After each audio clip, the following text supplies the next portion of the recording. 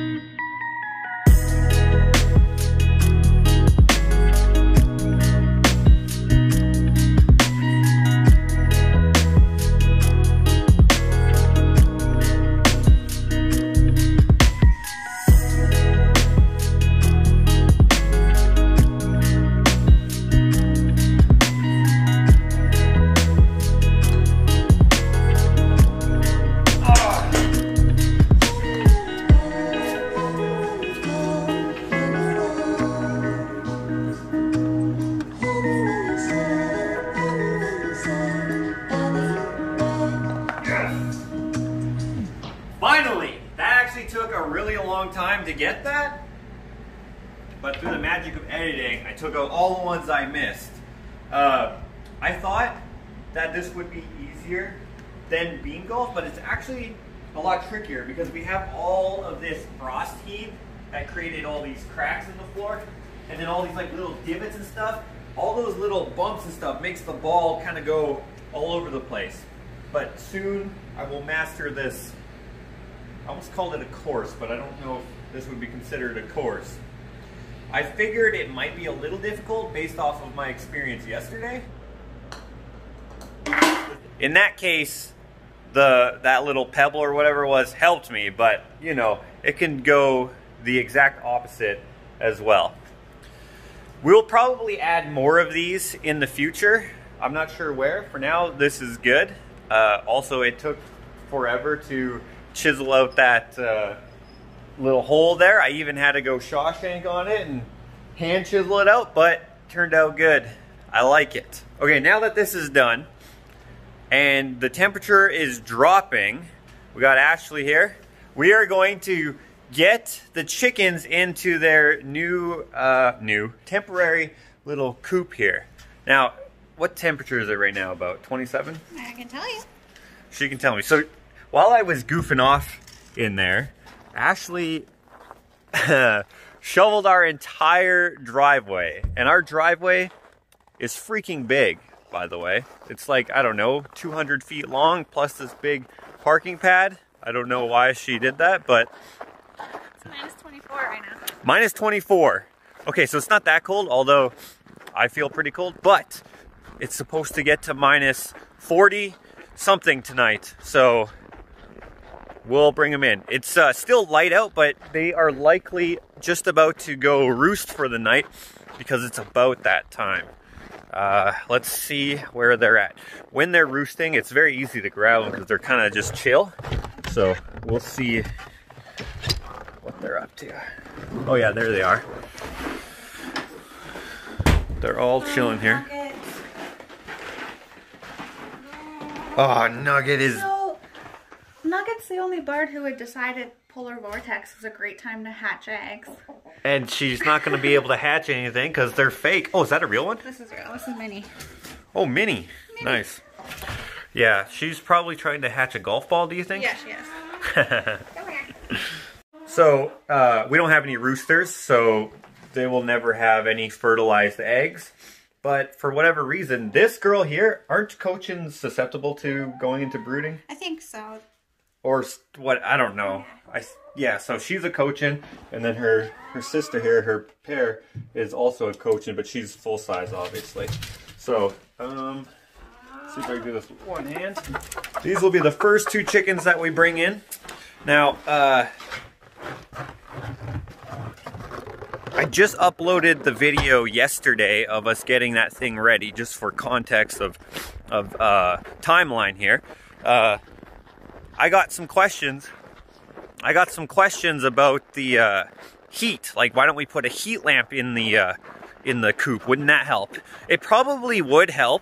But one thing about heat lamps is they explode, and there's other issues when it comes to dust and stuff, and they oftentimes burn down people's coops. In fact, we were just reading a couple days ago on the chicken Facebook page there, a couple people lost their coops to heat lamp accidents, and we don't want that to happen. So what we do is, there, let's throw her in there. Okay, put Nugget in there, see what she's like. I wonder how Nugget will handle having that nest box there instead of a nice small one. I wonder if she will stay broody or not. Anyway, for heat when it gets really cold, we have these radiant heaters. We have 2 of them. One goes here and then one goes underneath, although we haven't hooked that one up yet. It's just that they're not quite warm enough, actually not even close to warm enough, for when we have polar vortex type weather. Come here, buddy. Okay, lead the way there, Ginger. Whew, it's chilly. So it's not like they don't have any heat. They do have some heat. They just don't have sufficient heat for the very freezing cold.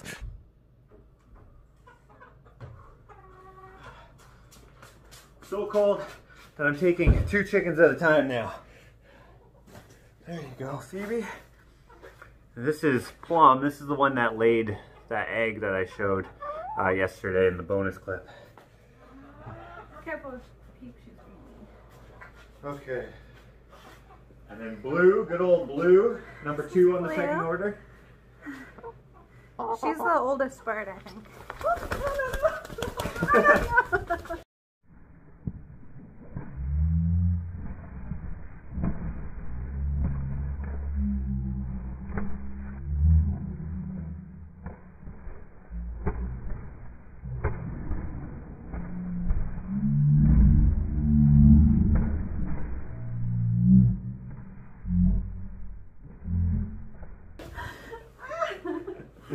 So if you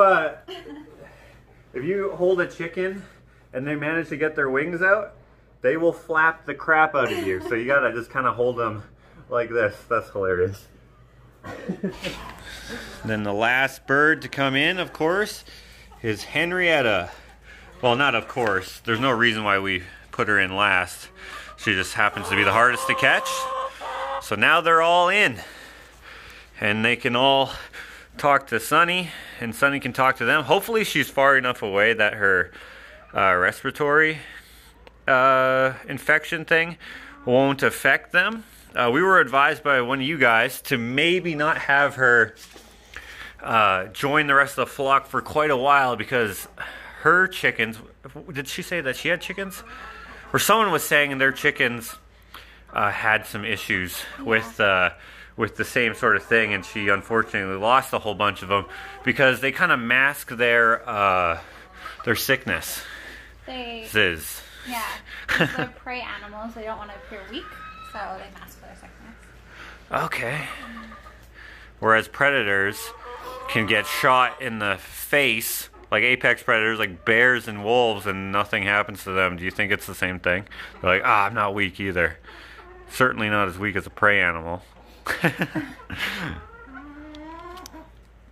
seem happy. Yeah, they're actually pretty chill. Sunny jumped down. Oh, she's pecking. That's good. It probably makes her happier being with them. Yeah, earlier today we had her, we gave her some Pumpkin. Pumpkin, yeah. Sunny gets her own little special dessert. Let's see if she actually likes it. It's a bunch of pumpkin guts and a little spinach garnish, it looks like. Let's see. She might be a little nervous because we got little China here and me. Oh, there we go. You see how she like moves her head sideways like that? It's because one of her, oh no. When they do that with their head, they have one near side eye and one far side eye. Well, she feels the same way about garnishes that I do. You toss that and then go for the meal. But then she's like, nope. She's like, actually, pumpkin is gross. And now that Sunny's had some food, it's time for these girls to get some food in their little pen here as well. Make it as normal as possible for them. We did turn down the heat here in the shop to help with their internal climate control or whatever. It's still a lot warmer, of course, than it is outside on a regular winter day.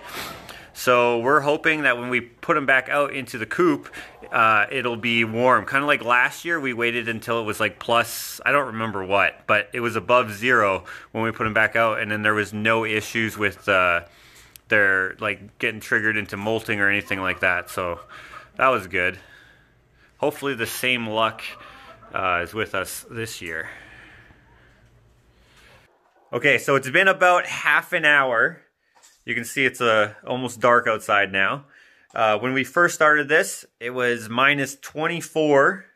Now, Ashley just checked the weather. It's minus 27, so it's dropped 3 degrees. And it's supposed to get down to minus 37, which is not quite minus 40, but that's still pretty cold. So if you don't know what minus 40 Celsius is, it's the same as minus 40 Fahrenheit, which is...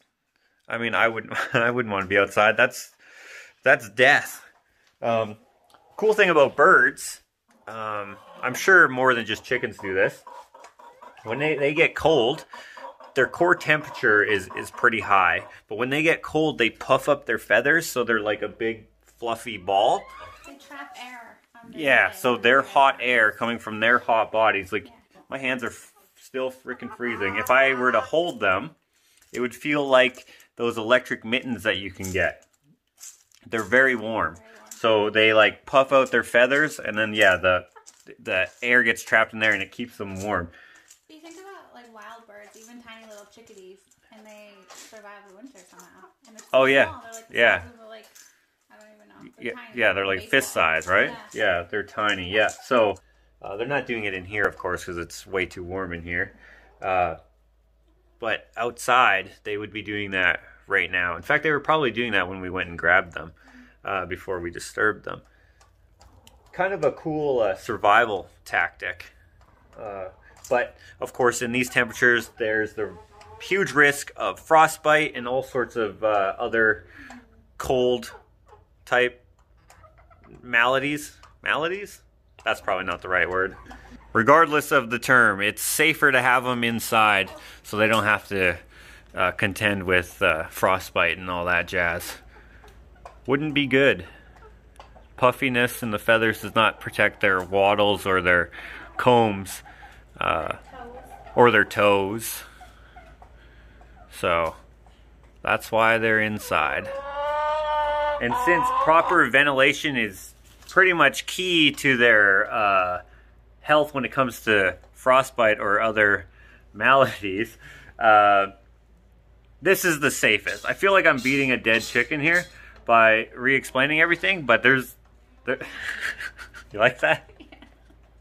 Their crap and their breath gives off a lot of moisture, and having that trapped inside the coop would be pretty bad for their combs and stuff. So we're not gonna, oh, look at Nugget here. She's still broody. We're gonna have to snap her out of that. We're not going to block off the ventilation to keep the cold out. That's what I was gonna say. Ours is well ventilated. Ours is very well ventilated, which means that it also allows in cold. Yeah. So when the chicken's body heat can't keep the coop warm, it can't contend with the coldness on the outside. Yeah, anyway. They do better with colder temperatures than they do with humidity. Right. Better with colder temperatures until it gets to polar vortex temperatures. Anyway, let's let dead chickens lie. What's the expression? Dead horse lies? Dogs? Dead dogs lie? Dead lions lie. Sleeping lions lie? Yeah, I don't think they're dead. Dead sleeping lions lie. Sleeping... I don't know. Lions eating dead horses, maybe? Okay, anyway, let's move on. I hope Sleeping that... dogs lie. Sleeping dogs lie. I don't know, I thought it had to do with dogs. Maybe it has something to do with ducks. It's not ducks. Yeah, I don't know. Anyway, guys, we're just gonna move on from there. There's, like I explained in yesterday's vlog, there's tons of information about different things, and yeah, this is how we're doing it.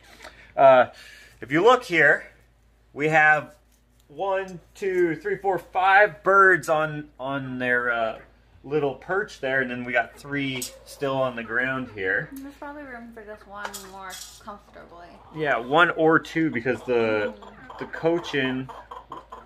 Yeah, I don't know. So what we're gonna do is we're gonna build another little perch here.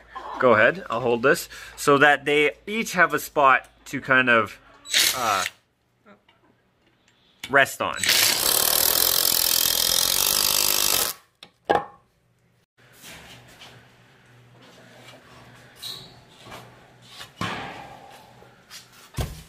Sorry, girls. Okay, now since it's past their bedtime, I guess we should turn off the lights and see if they all go to bed.